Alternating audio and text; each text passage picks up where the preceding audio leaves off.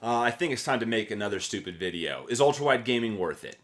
I spent a bunch of time the other night looking for this answer on the internet, and the answers are all over the place. Some people will say absolutely not, right?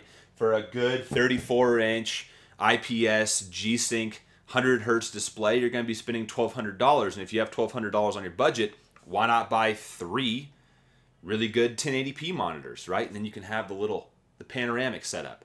I heard plenty of people say, yes, once you go ultra-wide, you never go back. We're about to find out, right? Currently, the monitor I've been gaming on for the last year or so has been the Asus PG279Q, which is their 1440p, 27-inch IPS, 165 hertz G-Sync display. And I can tell you, it is absolutely incredible. If you have the money, go out and buy one. But this Black Friday, the Alienware, I think it's called the AW3418DW, was on sale for $800. So you could get this for $800 or that for $750. The price argument that used to exist a couple of years back, I don't know if that's really valid anymore, right? So I want to tackle that. The other thing that I want to find out is, since this is a 165 hertz display, and this is a maximum of 120 hertz, is there going to be a noticeable performance decrease in my games? Am I going to notice the drop in frames? I'm also curious about the fact of whether or not tabbing out of games so I can watch YouTube or something like that is going to be a problem. And I just hope this kind of helps out. A lot of the videos when it's talking about multi-monitors versus ultra-wide, people always bring up productivity. I don't work from home. I go to an office to work. So when I'm home, I'm here to game. Occasionally I'll watch Netflix, but again, I have a den with a TV in it. That's where I'll watch TV. So, yeah, I hope I'm going to be able to answer some questions. I'm going to set it up and run some benchmarks and just kind of give you all my general thoughts of whether or not this was worth it, man, because it is a really big price commitment. So let's find out. Everybody go hotel, motel, what you gonna do today? 'Cause I'm gonna get a fly girl, gonna get some spank and drive off in a death OJ. Everybody go hotel, motel, holiday Inn. All right, so I've had this now for about 5 days, and here's what I can tell you. Is there a noticeable difference in 165 frames per second and 120? Absolutely. Is it a horrible difference, though, like dropping from 100 down to 60? No. Over 100 frames per second for me has always been acceptable.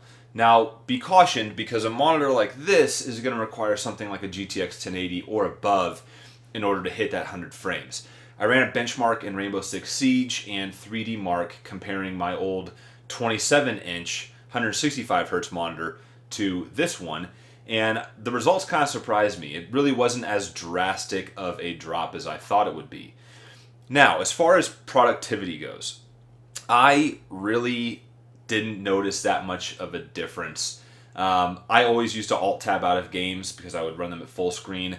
So I would alt-tab out to get to the second monitor and pull up YouTube or whatever I needed, if I needed to watch a guide or a YouTube video or something like that. So it hasn't really been that big of a lifestyle change in terms of tabbing out of games and continuing to work. I will say, however, that if you do any sort of video editing like I'm having to do right now, that being able to see your entire timeline on one screen is super nice and convenient. So I'm very happy with that.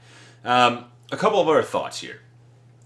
When I bought my Asus PG279Q, all right, I was down between that and the Acer Predator, I think it was called the X27. And essentially all the reviews on Newegg and Amazon mentioned the fact that you were basically playing the lottery with what kind of quality panel you would get. I believe Asus and Acer get their panels from the same manufacturer, and they were notorious for having bad backlight bleed and IPS glow, right? Which is where your corners will have just a glowing effect when it's a full black screen. It doesn't really bug me that much on my old monitor, but I was very pleasantly surprised that this Alienware had absolutely zero quality control issues whatsoever. I don't know where they get their panels from, but hats off to them for making an outstanding panel. Another thing, if you're worried about the amount of frames, right, 120, right, because I've always gamed for the last 2 years at 144 or above. It takes a couple of hours to get used to, but after that, there is really no deterrent. If you play competitive first-person shooters, this is not going to be the monitor for you, right? The extra space you get on the sides provides no competitive advantage, in my personal opinion. Maybe if you're playing like a third-person shooter, it might, because you can see a little bit more. But people who are playing Overwatch or CSGO competitively probably would never even really need to worry about something like this, because this is for the cinematic experience. Playing games like Rocket League or World of Warships is where this monitor really shines. RPGs will blow your mind away. Something I was reading on forums too was there aren't many games that are supported by a 21:9 aspect ratio.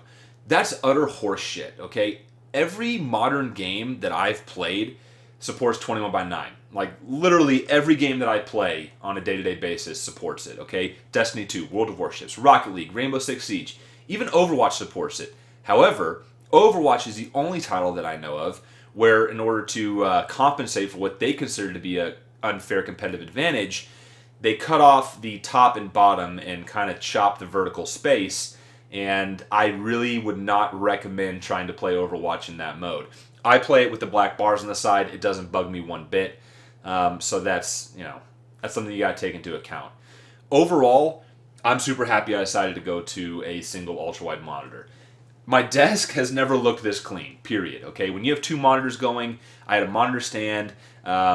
The main monitor had the USB 3.0 pass-through.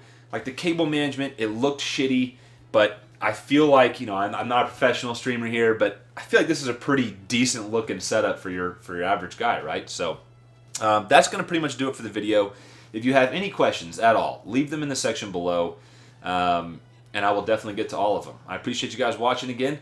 I'll catch you on the next one.